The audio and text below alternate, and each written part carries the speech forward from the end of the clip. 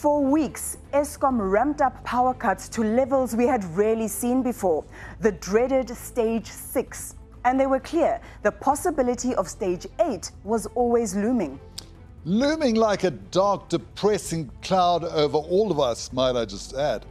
Well, this week, some good news at last for consumers, a policy shift to allow independent suppliers to add more watts to the grid and help alleviate load shedding. But over in Cape Town, it seems they were always ahead of the curve. I have a lot of social media apps on my phone, but lately I feel like I check my load shedding app more than any of them, constantly checking the schedule. It's been a pretty grim few weeks, never knowing when the lights would be on. And when Eskom warned Stage 8 was expected, you can imagine what a nightmare it was for Cape Town Mayor Jordan Hill-Lewis. Stage 8 is a real nightmare scenario. All of our city services, things like water stations, water purification stations, sewage pump stations, all of our electricity substations would run out of battery. They wouldn't have enough time to recharge. Your cell phone towers would run out of battery. There's very little that we could have done about it to save residents in Cape Town from a real catastrophe. But this week, the whole picture changed with President Cyril Ramaphosa's family meeting. The crisis that we are facing requires that we should take bold, courageous and decisive action to close the electricity gap in our country. In one foul swoop, he ended Eskom's monopoly on power production, lifting the limits on those municipalities that can afford to buy power from independent producers. For energy specialist Vincenzo Bellini, it's been a very good week. It's a huge game changer. What it's doing, it's enabling the industry to do what the industry wants to do, and that is supply energy. But as importantly, it's also enabling businesses to flourish and the economy to flourish, and allows the economy and the businesses to choose where they want to buy their power from and how much they want to pay. I was shocked to discover that throughout this whole crisis, Cape Town has had less load shedding than the rest of the country. It's something that many Cape Townians may not even know. It's all because of this high mountain and a 40-year-old hydro pump station at Steenbras Dam, which has been kept in excellent condition. This is the Ace Up Cape Town sleeve. Basically put, this hydro pump station is the reason why Cape Town is experiencing load shedding to a lesser degree than the rest of the country. It's a simple process. Water is released from the top dam, driving 4 turbines to generate power for Cape Town in morning and evening peak periods. At night, it's pumped back to the top, ready for the next day. Every stage of load shedding costs Cape Town 75 million rand per stage, per day. So 75 million rand per stage, per day. So we can protect Cape Town from 2 stages, which means we can save the Cape Town economy from 150 million rand in losses every day. Since becoming mayor, he's been on a mission for the city to take matters into its own hands and break its dependence on Eskom. In June, they began the process of commissioning power from independent producers. Our singular obsession is making up that load shedding gap, and that is about 400 to 500 megawatts. The city of Cape Town has played a pivotal role in a drawn-out legal battle, which finally allowed municipalities to buy and generate their own power.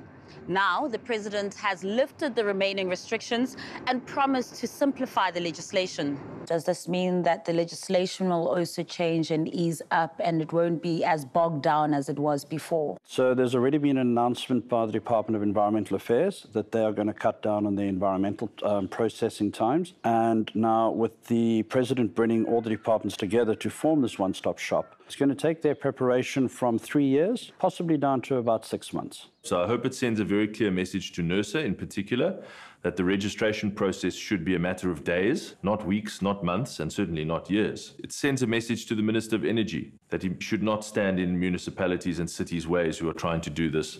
There's no need for ministerial permission. We can get on with it.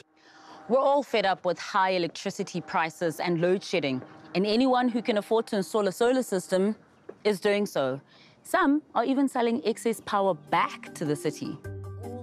It's known as small-scale embedded generation. SSEG. Businessman Michael McLachlan sells excess power back to the city from his home and shopping centre.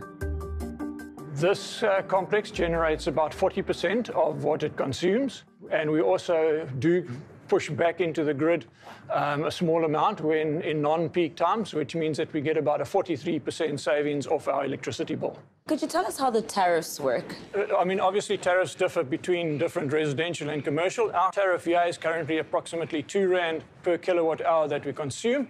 When we feed back into the grid, they pay us back approximately R1 per kilowatt that we feed back into the grid. In the past, business had to consume more electricity than they sold. This week, the mayor announced that the city was lifting those restrictions.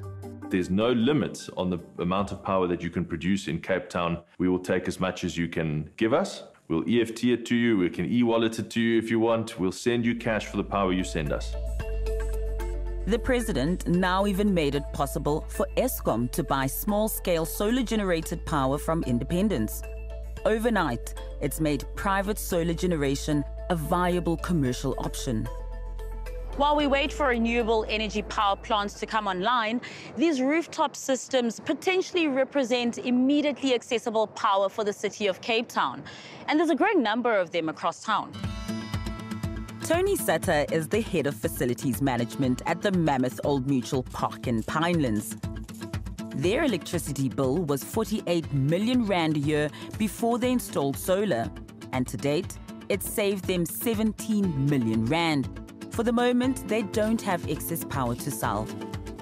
The recent announcements by the Cape Town mayor and the president, how does that change things for you long term? That gives us another opportunity to produce significantly more. On our carbon reduction strategy, the announcement really strengthens that business case, not just from a carbon business, but it gives us a strong commercial business case where we can sell the overproduced energy back onto the grid.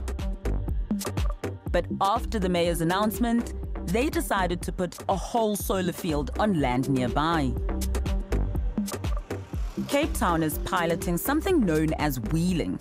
It's where a business can buy electricity directly from a power producer using the city or Eskom's grid. What still needs to be threshed out are the tariffs to use the grid. Most people think Cape Town's a tourist destination. If it had more wheeled energy, it would be more attractive for international investors.